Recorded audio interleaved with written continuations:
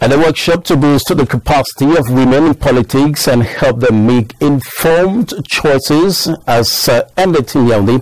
The initiative of the International Association of Women in Radio and Television and the United Nations Women was on the theme Women at the Heart of Elections. Alice Mbe sat through the seminar, and this is what she brought back. The International Association of Women in Radio and Television is an organization which offers more visibility to women. It strengthens the skills of media women and gives opportunity for women to work together and put gender parity on the agenda, particularly during the electoral period.